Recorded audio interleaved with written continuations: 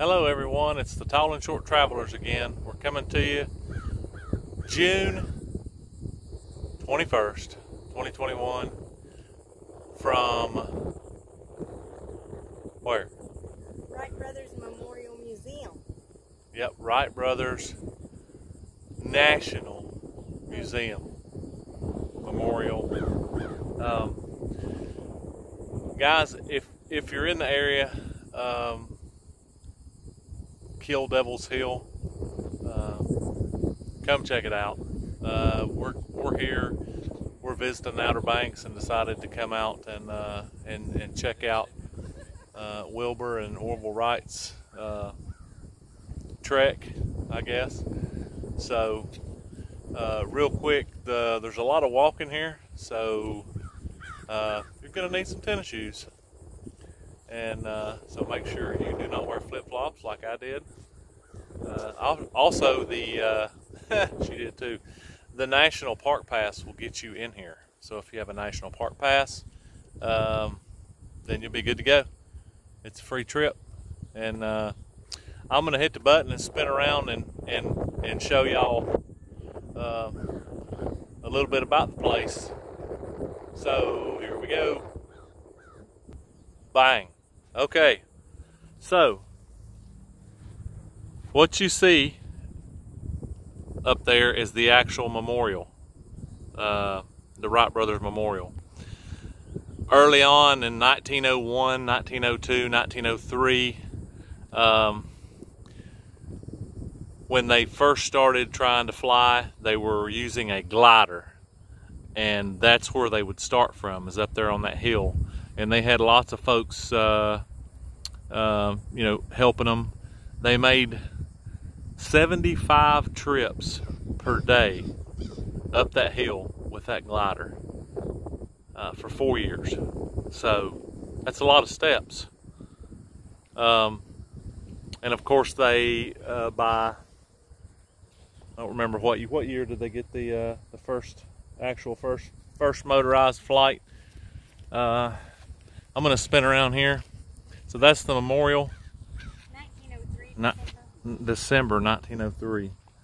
So, but anyway, that's we've posted a lot of pictures on the Tall and Short Travelers Facebook page about today. So, whenever you guys get a chance to get there, you can see those videos, or actually those pictures.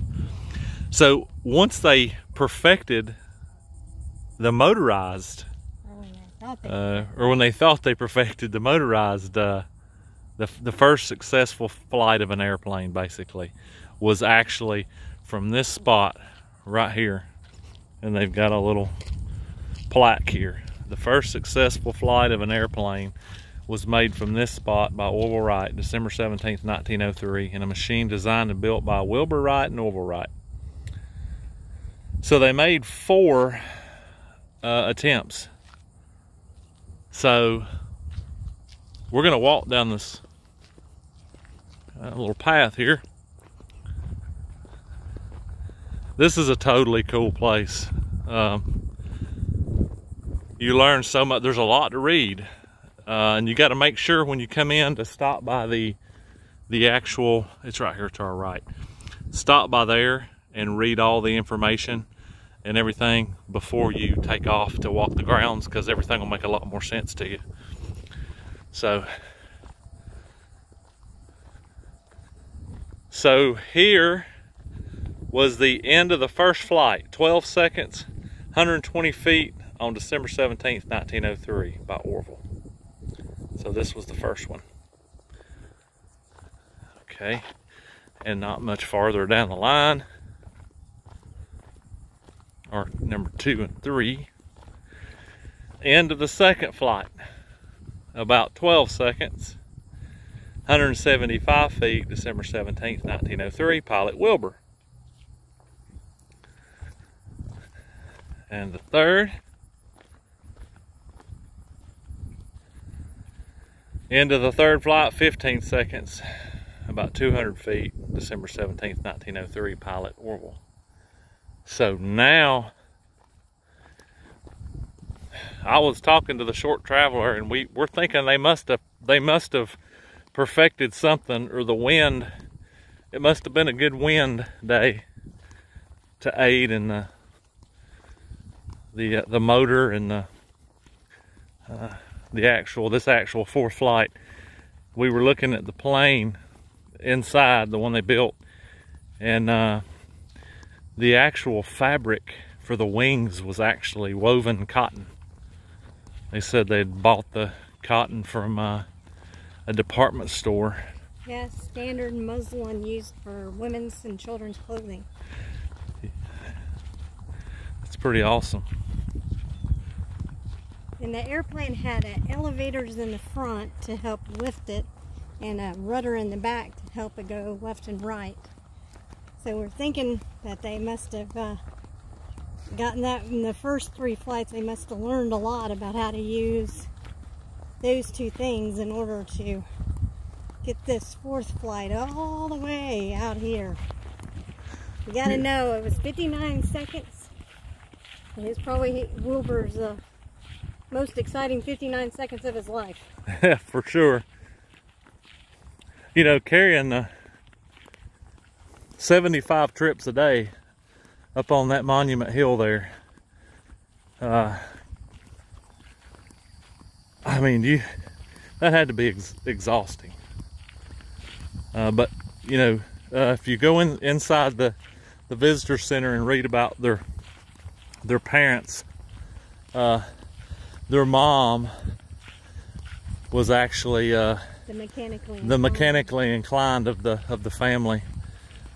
She pushed Orville and Wilbur to see how things worked, you know. And the toy their father brought home to them, a wind-up kind of helicopter toy, was what inspired them for flight. Yeah, it's crazy. They actually here on site here, they actually have a working runway, so where you can schedule flights and you can actually take off and land here. So yeah, I think it's unattended. Yeah, it's unattended, but you can schedule things. And then we make it all the way out here to the very end, where end of the 4th flight, time 59 seconds, distance 852 feet, December 17th, 1903, by Wilbur Wright. So Orville got the first one and Wilbur got the longest one. Yep, so they both, you know, I was sitting here thinking as brothers, you know how you guys have got kids, about how they're always so, you know, competitive. But, you know, it just seems like it worked out for them, I guess. So, but this is just an amazing place, guys. To be standing right here where Amelia Earhart stood back there at the, you know, where they took off from back there. And my wife was talking about how inspirational she is, or she was, and it was an honor to stand where she stood. So we're fortunate to be able to be here, fortunate to be able to take part in some of the history that's, you know, of aeronautics. And I don't know much about airplanes and aeronautics, but stuff is very interesting to me, especially about our history. And I mean, guys, I don't know if you can see it up there, but I can see if I can zoom in a little bit.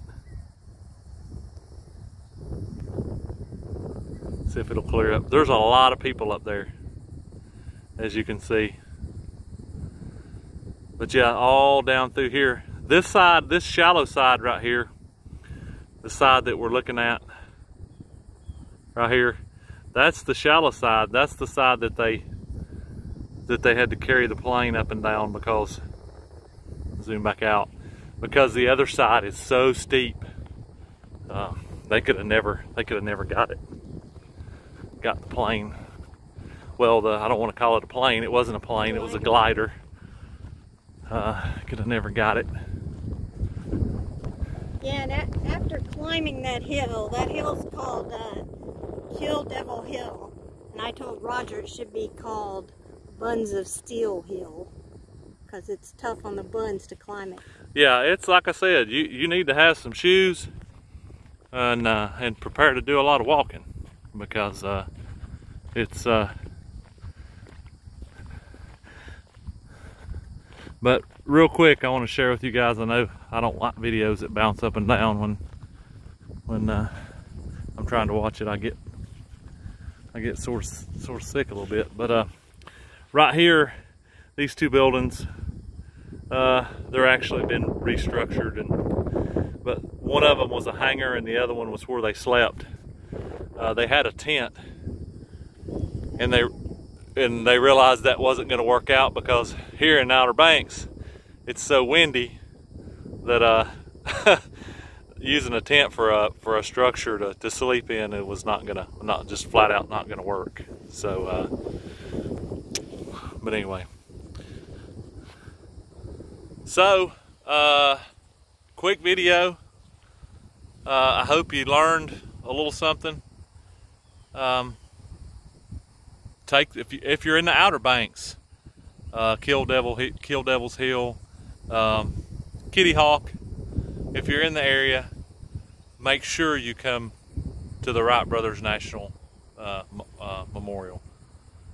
There you are. We give it a tall and short thumbs up. Yep, a tall and a short thumbs up. So come visit, guys. I hope you learned something. Please like our videos, subscribe to our channel. This is just for information, just to help people out, just to give people ideas on where to travel. Oh, and before we leave, I want to shout out to our #1 fan, Luke. Hey, buddy, it was good to see you up here. Yep. Hey, Luke. We've got a guy that we met at the RV park in Pigeon Forge, Tennessee. We just happened to see him up here at the Outer Banks. So, hey, Luke, what's up? And guys, please keep watching our channel. Please keep watching our videos. And until next time, Tall and Short Travelers, we out.